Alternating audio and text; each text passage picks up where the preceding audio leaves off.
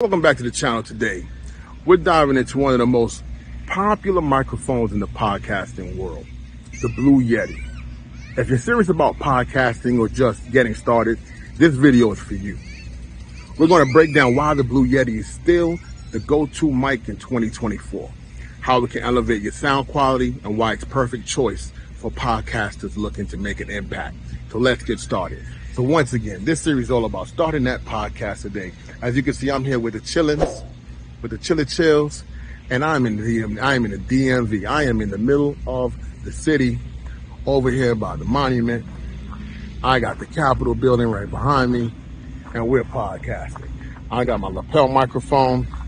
I'm using the Google Pixel currently. If you're serious about podcasting or just getting started, this video is for you. We're going to break down why the Blue Yeti is still the go-to mic in 2024. How it can elevate your sound quality and why it's perfect choice for podcasters looking to make an impact. So let's get started.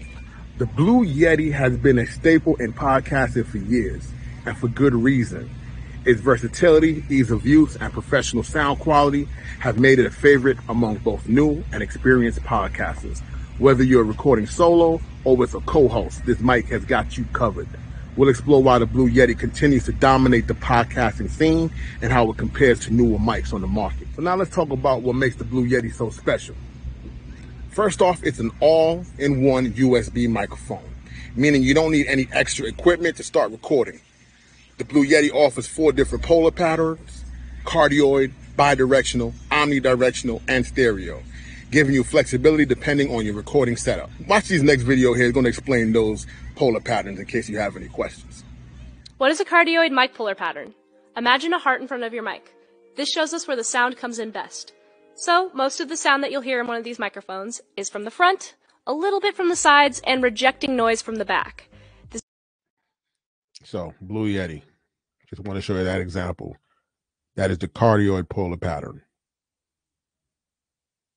That is the cardioid polar pattern. That is selected now the omni polar pattern.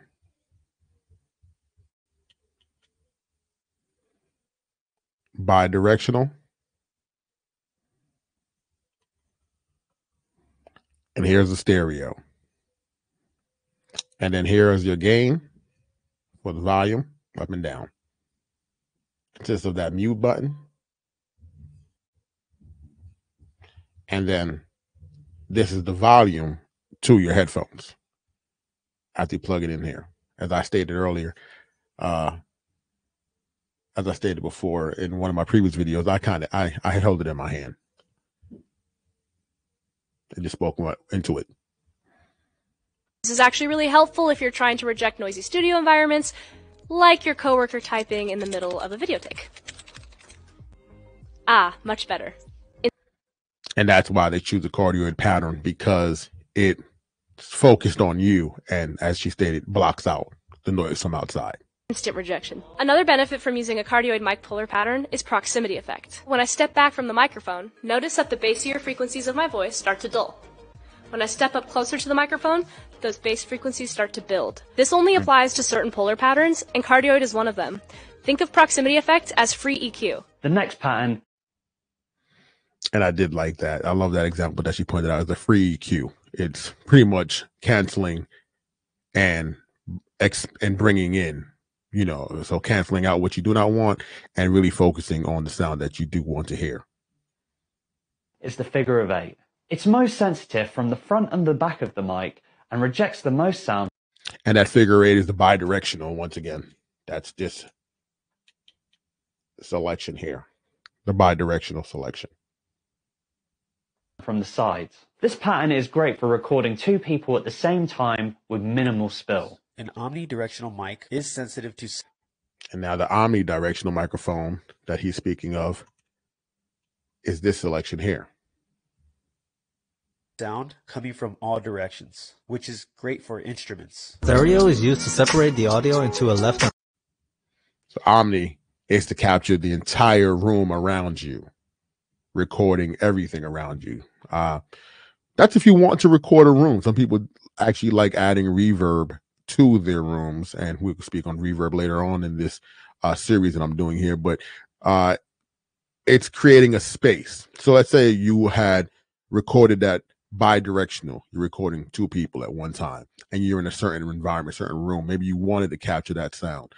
Having another microphone somewhere in the Omni setting will capture that sound. Right channel, which allows people to hear where the sound is coming from. This is especially perfect for ASMR, but also for live music recording. Plus, the built-in gain control and mute button make it incredibly user-friendly. These features make it a powerhouse for podcasters who want professional sound without a complicated setup. So getting the best sound out of your Blue Yeti is easier than you think. Start by positioning the mic at a slight angle to your mouth to avoid plosive sounds. The good thing about dynamic microphones is you can actually get pretty close to them. We typically recommend 2 to 3 inches from the mic. He's correct. I do stay about 2 to 3 inches from the microphone. I like the sound that I emit when I, am this close. And also, reason why I wear my headphones, I can hear myself. I normally keep the volume a little low because I don't like to go deaf, but I'll be able to hear what you all should be hearing once the recording is over. This will give you that super intimate, bassy radio voice that we've come to associate with high-quality podcasts. Just watch out, because when you get that close to the mic, you might start hearing plosives. And that's exactly true. You will get plosives when you get too close, and then that's where you have to either get yourself one of these. This is called a pop filter. I don't use it often with this microphone. This microphone does fairly well without it, but he also has another tip.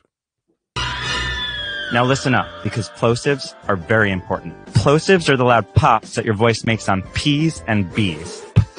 But how do you avoid them? First, we need to understand why they happen. When you say P and B, there are literal gusts of wind coming out of your mouth. That's what you want to avoid picking up in your microphone. Here are 2 tips to make sure you're not picking them up in your microphone. Number 1, get a pop filter. A pop filter is a screen that is placed between you and the microphone to block the wind. Or if you want to save money, or you're just lazy, you can change up the position of your microphone. You can do this by pulling the microphone to the side and angling it back towards you. This will allow the wind to pass right by the microphone and not cause those pesky plosives.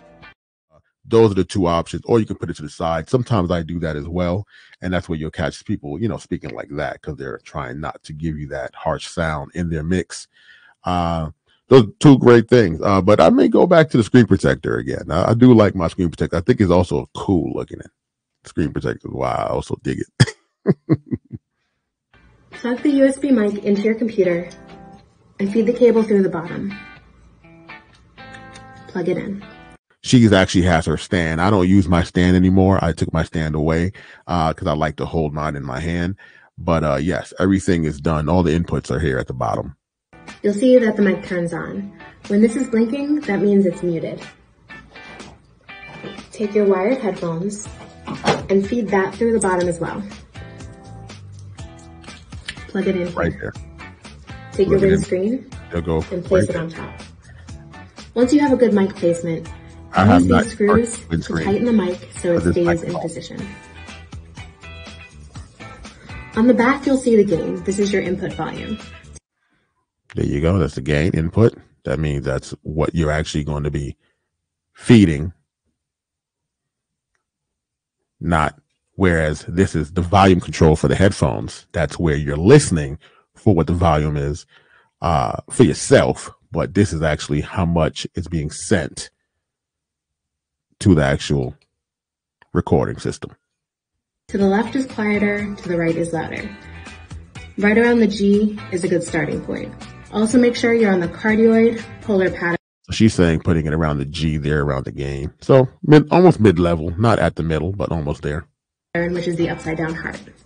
Unmute, you're live and ready to go. So while the Blue Yeti is a fantastic mic, how does it stack up against other popular options like the Shure SM7B or the Rode NT USB?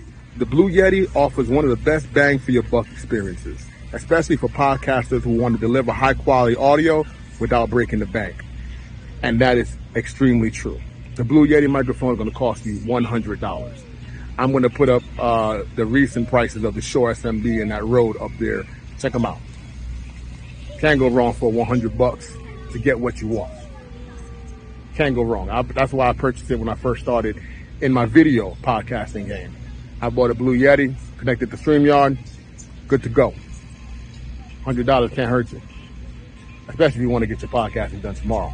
And this is exactly all we're about. Start podcasting. You're still not convinced? Let's look at some real world examples of podcasters who swear by the Blue Yeti. From independent creators to professional studios, this mic has been instrumental in delivering high quality audio that keep listeners coming back for more. This is the Logitech Blue Yeti USB microphone. A legend. The OG. The damn GOAT. It's the microphone that put Logitech Blue on the map. The damn GOAT. I like how you put that.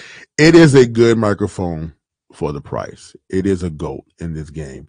And if you're starting off your podcast and you don't know what to get, I'll stand by and say, start with this.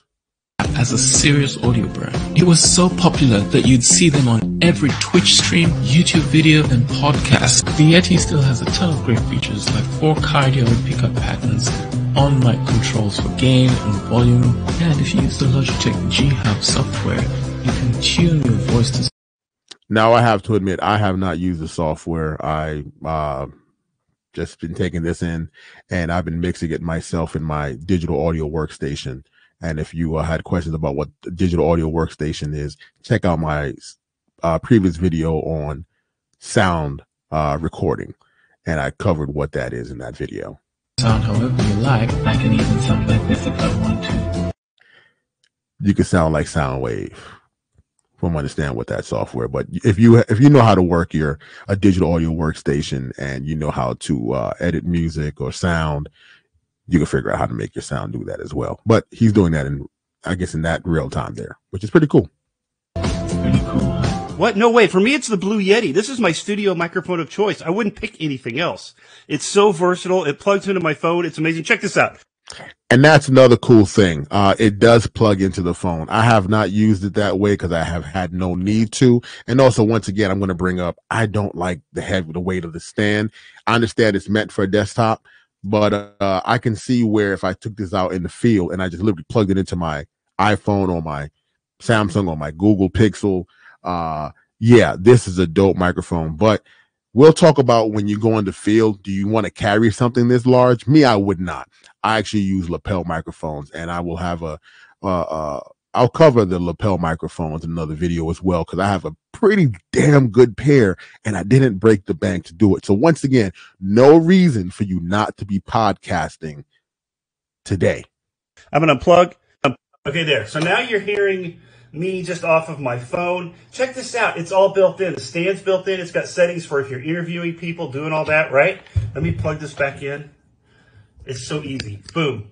Yeah, I'm like, this is it right here. This is my studio microphone of choice. And like I said, because it pulls its power, it does everything off of my phone. I can take it in the car. I can take it on location. It's just quick and easy. The stand's built in. Yeah, it's fantastic. So I wouldn't, no, it usually travels with me, no matter what. And of course I use it here in the studio and for these shows. I love it.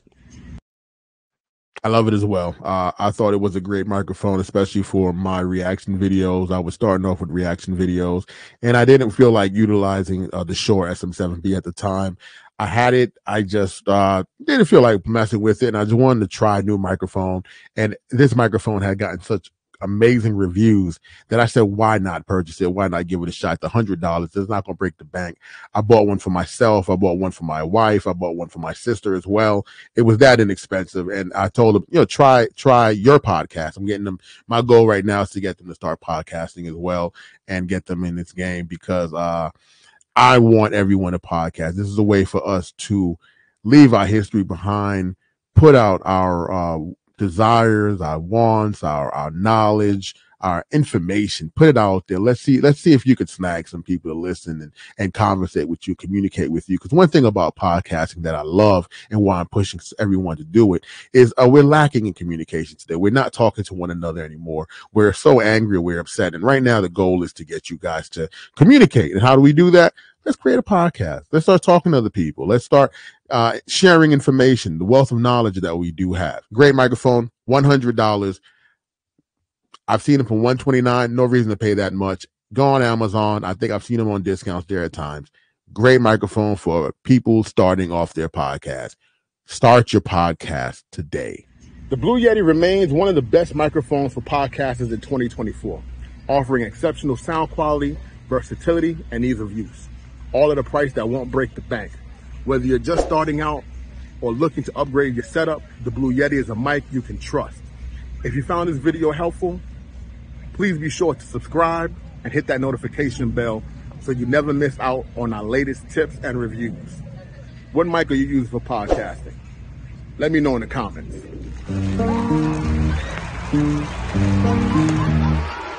all right. Say sweet talk. What do you know about that all gas, no brake? Man, I heard about that all gas, no brake. I don't think they gonna let me on. I ain't got a damn thing to talk about. Fool, they talk about everything. This is all gas, no brake. Don't step on the brake. Don't step on the brake. Don't step on the brake. Don't step on the brake. What up, my boy? Huh? What up, my boy?